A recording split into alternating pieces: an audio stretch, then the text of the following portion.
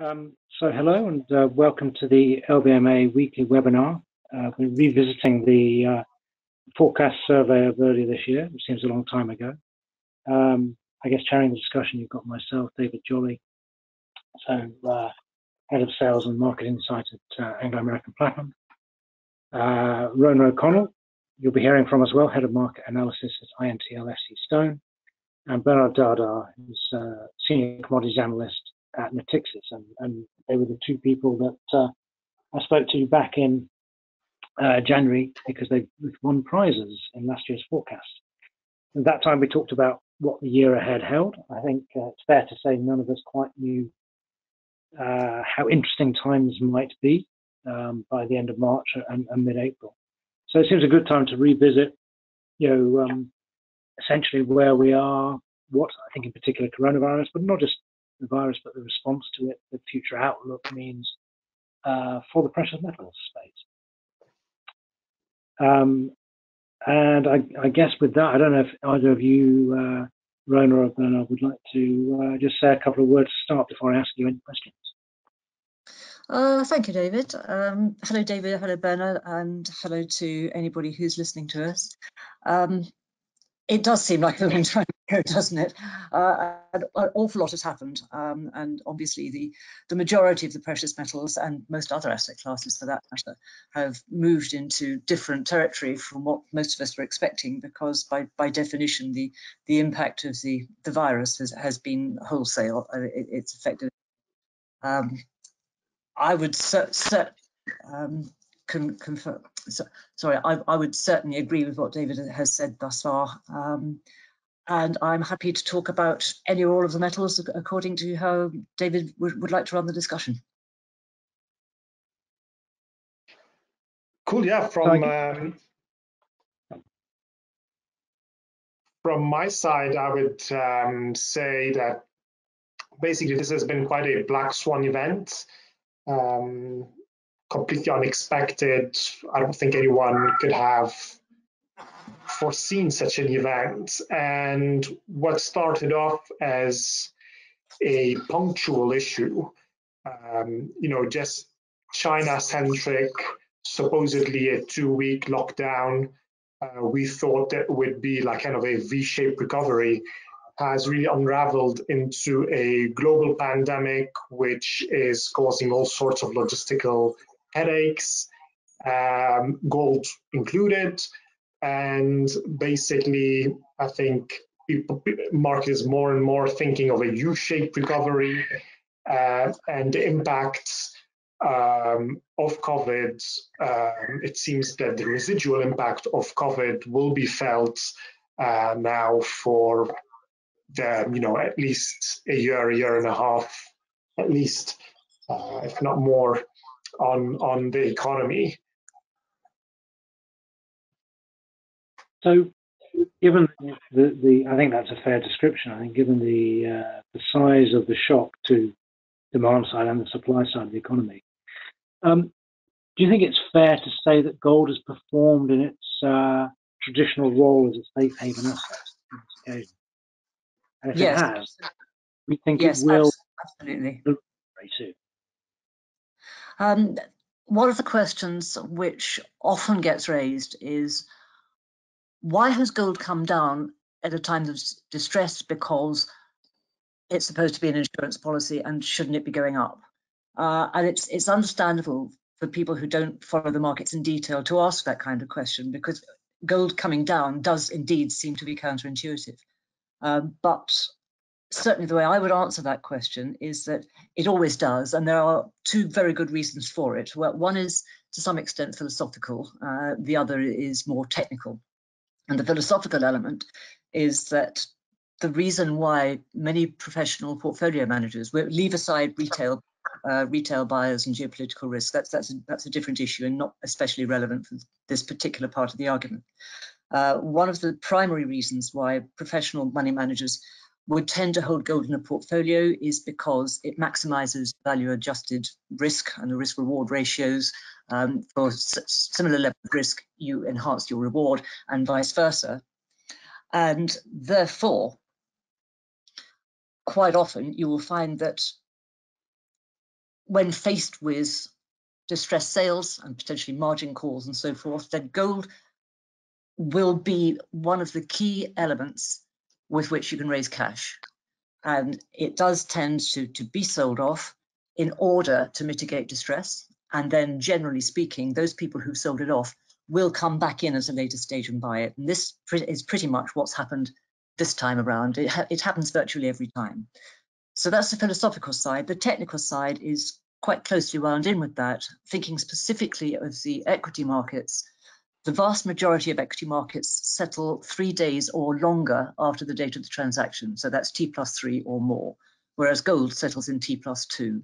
So if you have exposure to the equities markets and you believe you're going to need cash to raise against margin calls, then you will have that money in your assets 24 hours before you actually need it, because gold settles that much more quickly. So gold is cash, and that explains, I guess, some of the downturn. And it's performed pretty well, I think, in generic terms. You know, certainly in dollar terms, the price seems pretty stable, actually, remarkably stable so far through coronavirus. But Bernard, do you think on the upside, does gold have relevance when we see a recovery, whatever shape that recovery may be? Yeah, I mean, I completely agree also with what Rhona said. I mean, it is something that we've already seen back at the start of the financial crisis in 2008. We saw all of the month of September, the stock market going downwards, and also gold prices were dropping at the time after the Lehman crisis. So for exactly the reasons she described. And as you're saying, like, yes, if we do get a V-shaped recovery, you know, do we see gold continuing its rally? I do think so. First of all, this recovery would be kind of a technical recovery, so in the near term. So it'll be, if you compare on a month-on-month basis, quarter-on-quarter basis, you're comparing with an episode where demand and supply was practically zero. So you will see a strong recovery in that sense.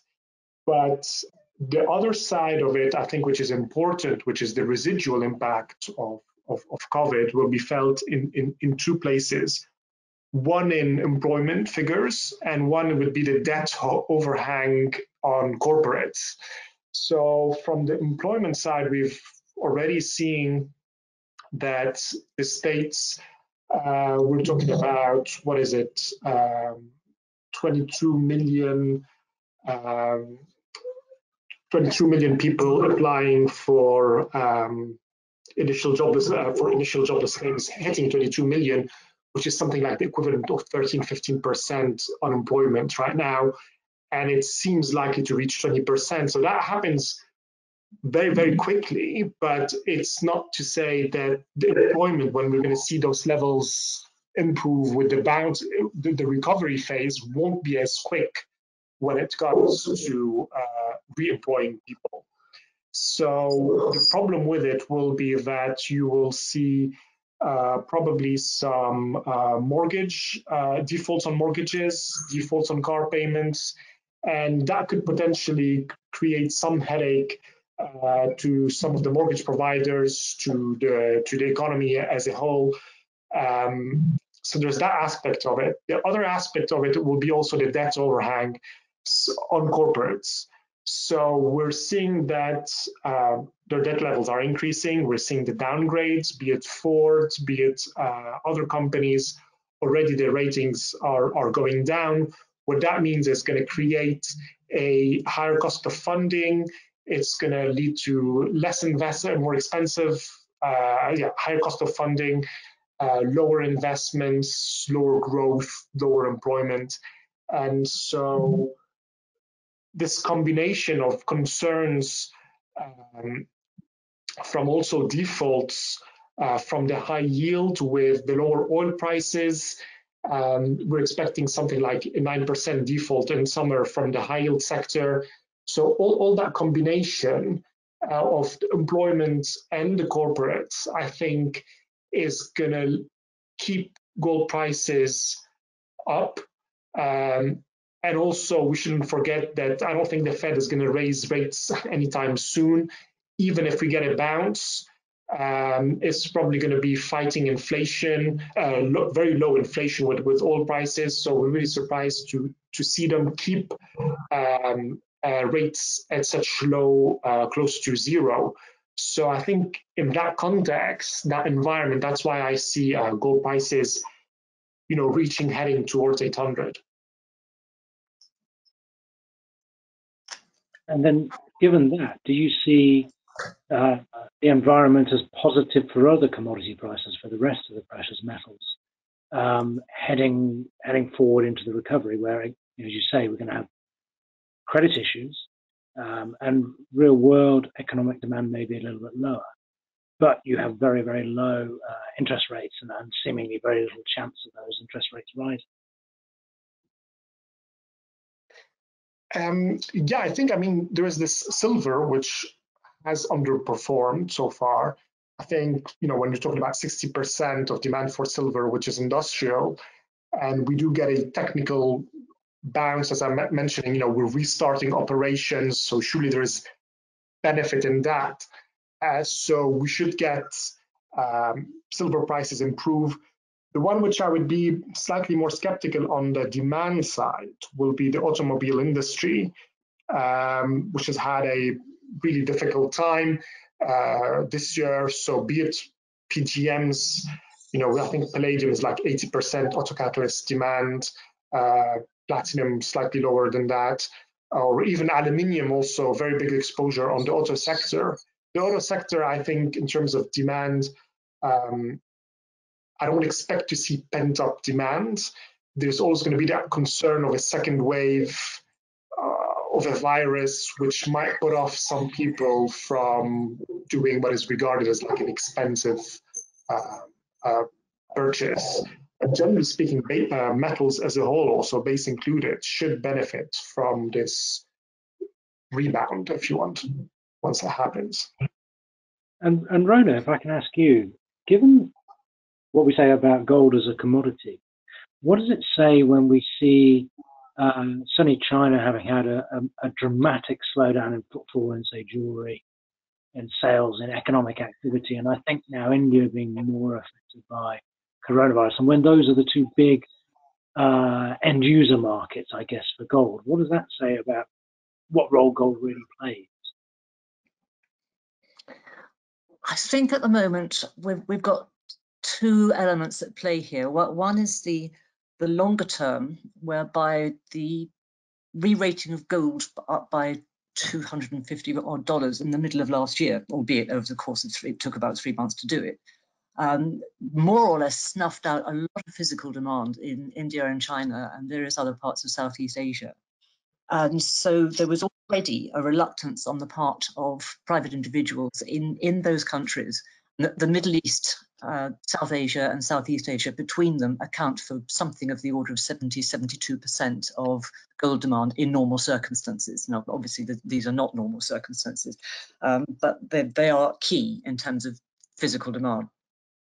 And as David says, looking at gold as a commodity, as opposed to looking at it as a currency, that is clearly tipping the balance away from a normal, stable tolerance around market balance, if you like. So it takes it technically into a supply-demand surplus before we start thinking about anything to do with professional investment. So that's the longer term. There's been a reluctance there for some months, and I must say I've been incredibly surprised pre-virus at how long it was taking those markets to come back, because normally it's only a matter of weeks before private individuals get used to higher prices.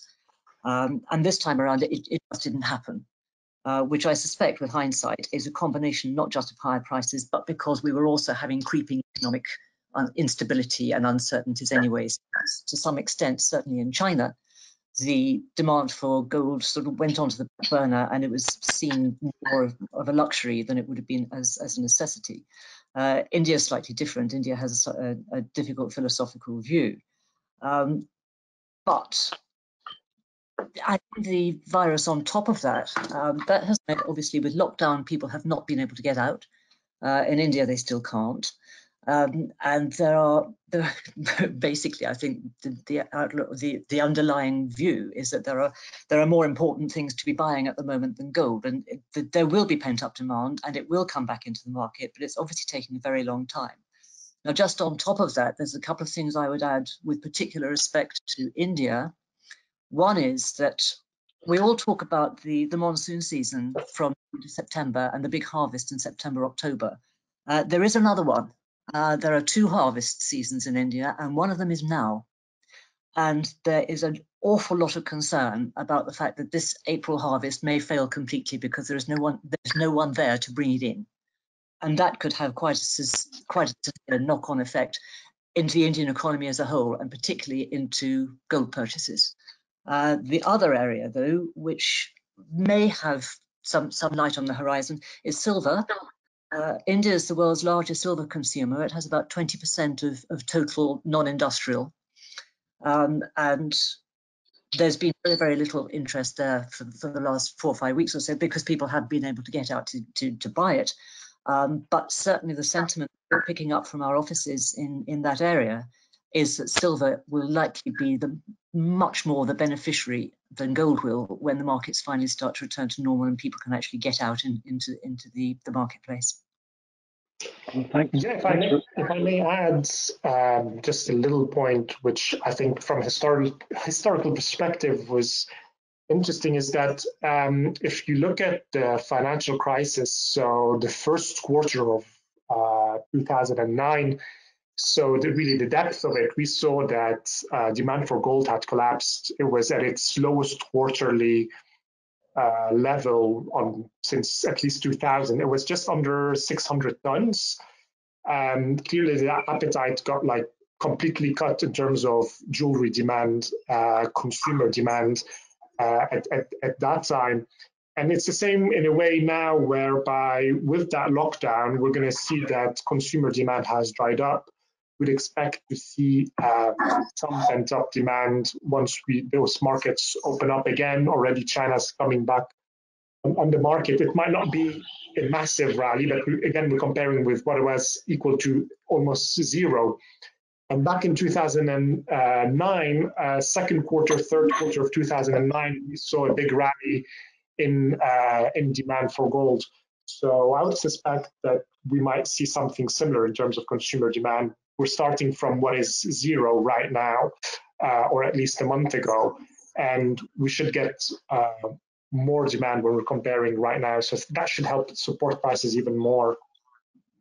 Yes, indeed. In fact, in Thailand and Indonesia, they are net sellers at the moment.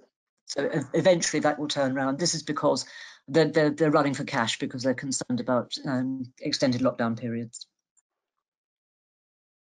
Yeah, and I guess one of the other things that's been very notable in the last few days is people in the media saying, the coronavirus itself and then the lockdowns from it will change how the future is, how people will work from offices and so forth. I don't want to go into that, obviously. I think that's really what we're here for today. But if you think of the longer term and the impacts from that, do you have any thoughts about, either of you, what it means on the supply side for, and I'm thinking gold particularly, but maybe silver too, where we have pretty strong prices today. We have very, very low interest rates and looking like they might be low for a while, but we may have challenging cash flow for some people. And we may have challenging credit conditions as well. What does that mean for the supply side of gold, which is not something we touch on very often? Increased supply, I would say. One thing that I've been musing about is what the official sector is going to do. There's 2 sides to this argument as well. One is that, generally speaking, official sector sales, if they are seen in circumstances like this, would probably upset the market sentiment because it would be interpreted correctly or otherwise as distress and maybe a little bit of panic. But on the other side, if there is constraints in the market, there's tightness in the market, then central bankers, and I believe it was Alan Greenspan way back in the late 1990s, before the CBGA went into was signed off, that central banks would stand in the gold market as lenders of last resort in order to make sure that the markets remained orderly. So I'm interested to see what kind of role the central banks play should they need to, should there be problems on the supply side. From a mining standpoint, obviously, David, you are very closely in touch with what's happening in South Africa, so I will definitely defer to you on that one. But it's interesting to see that in a lot of countries, mining, and particularly refining, is being deemed as, quote, essential. Obviously, South Africa has taken a slightly different view. In parts of Latin America, closures have been imposed, Mexico in particular, and then obviously there are problems in Chile and Peru. So there is potentially a structural problem with the supply side, which would take time to mitigate, not least because once, particularly if it's a deep mine, goes on to care and maintenance, it's not like an aluminium smelter. You can't just flick the switch and have it coming back on again. It takes time. Yeah, from my side, I would add, I think looking at capex cuts. So I would suspect that from an M&A perspective, the gold mining would be attractive right now, or precious metals mining, silver and gold. But we have seen that in the rest of the mining side of things, base metals specifically, over the past 2 weeks, there has been some announcements of capex cuts. So like Rio, quite a bit, I think 2 billion if I'm not mistaken. Codelco also, Norsk Hydro earlier, I think, had said that they would be reducing also some of their capexes.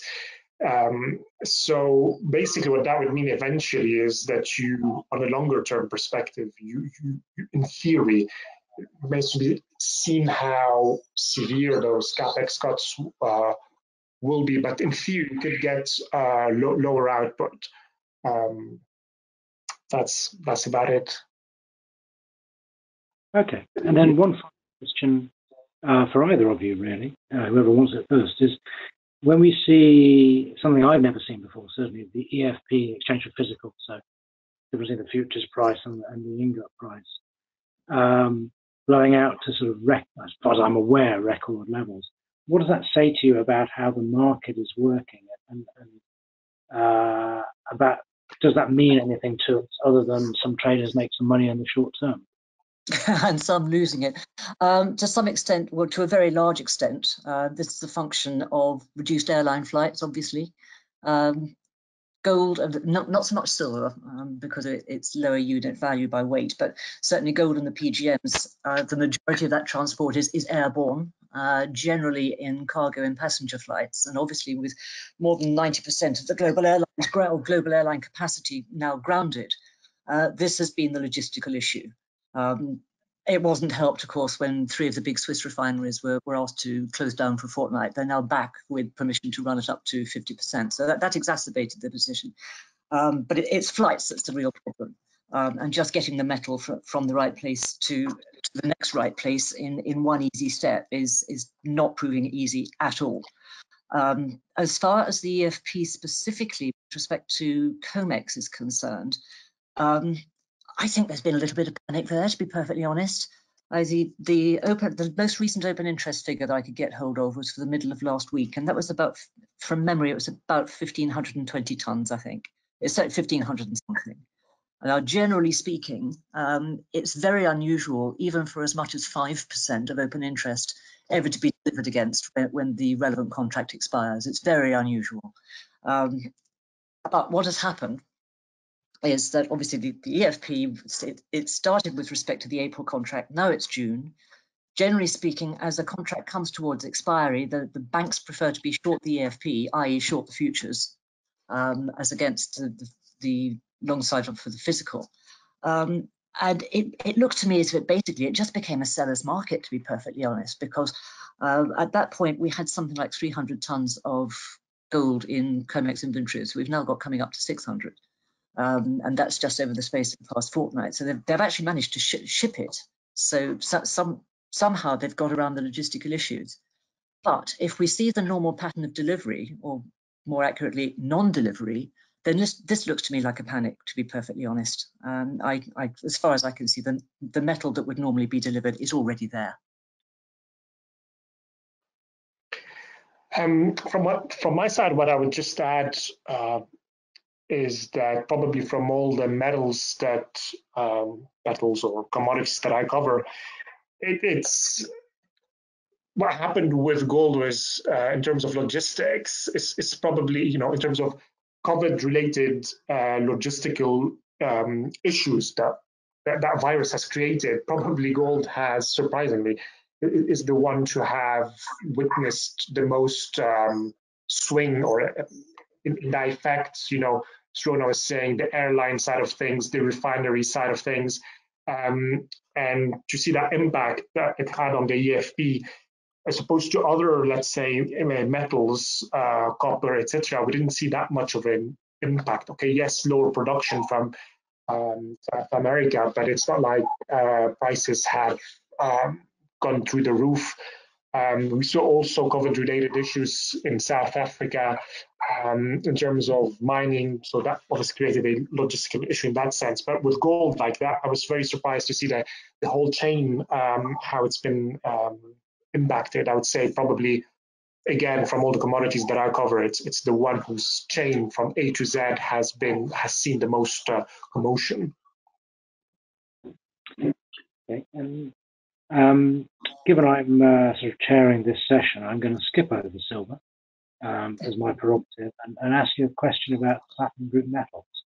Really, if we look at gold, which is your quintessential precious metal, and an economic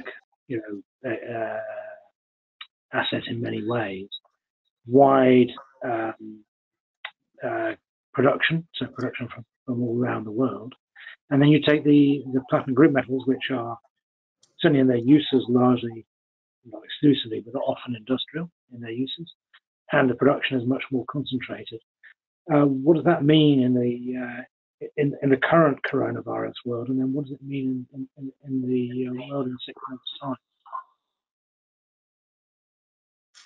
Well, Bernard has already alluded to the automotive sector, which obviously is a key for both platinum and palladium, and rhodium for that matter, but that's a little bit perhaps beyond the remit for today.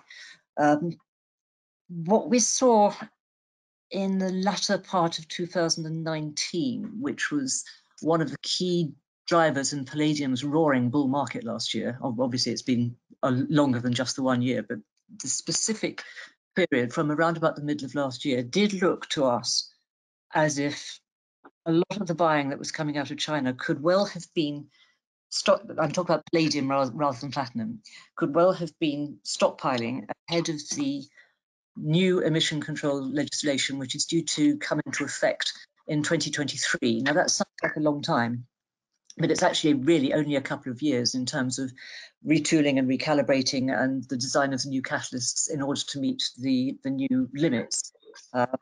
And for the purposes of palladium in particular, the unburned hydrocarbons is one of the key sets of noxious gases. Obviously, not the only one.